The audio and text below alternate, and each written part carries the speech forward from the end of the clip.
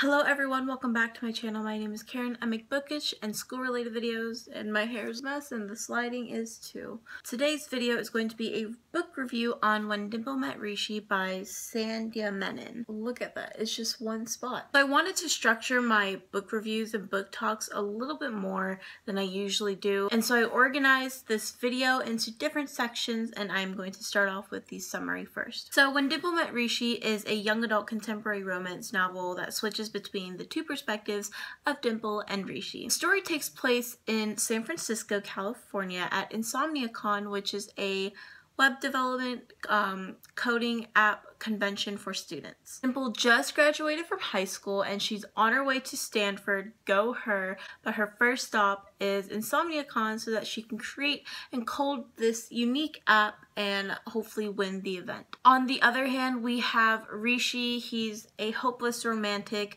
only there to really meet Dimple so that he can fall in love with her for an Indian arranged marriage.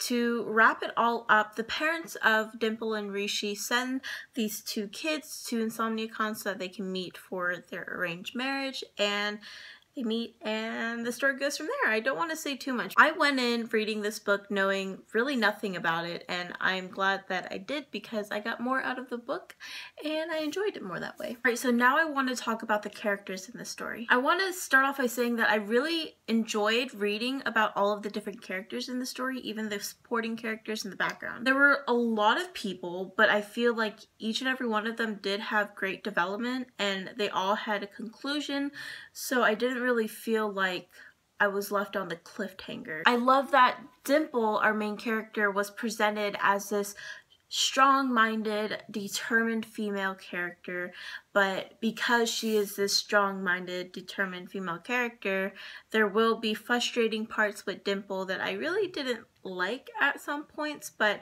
I still appreciated Dimple as a whole and just reading about her character. I love that she was so set on making her own decisions for herself and being her own person, and I love reading that in young adult books, and I love seeing myself in characters, and I feel like she was a relatable character, especially to me. I am a STEM student, if you say that. And Dimple here is a STEM student as well, and so I got to see some similarities between me and her with our love for science and technology and education and just trying to lead a great life for ourselves. Rishi, on the other hand, was one of my favorite characters. I've actually, to be honest, I haven't really read a lot of books where the main guy is the hopeless romantic. It's always the girl that's falling over for a boy, but really the boy in this story was falling for the girl, and I really liked reading about that. I love that culture and family was really important to Rishi because you also don't see that in a lot of books. You can tell throughout the book that Dimple and Rishi help each other out so much.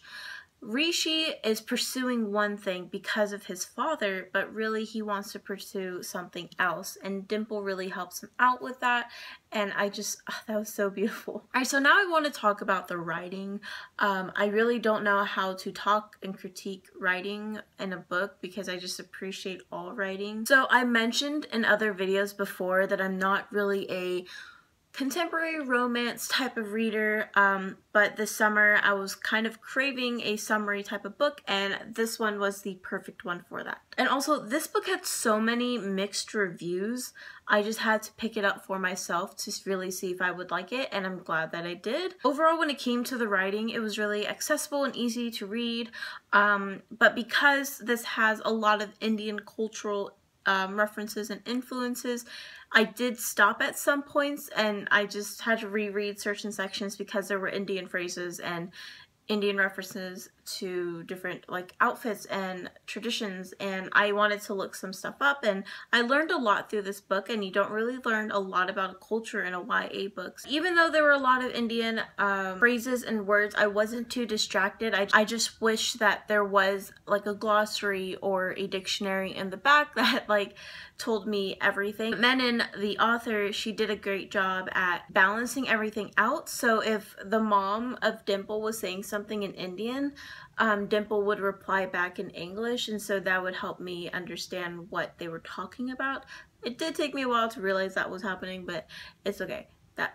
you'll get it. Alright, so I'm closing this off with some overall thoughts, and overall, I really enjoy this book. I love reading about a character, especially a female character, that starts off one way and ends another because of the people she met in her life and the experiences that she has gone through. I love the friendship between Dimple and her roommate Cecilia.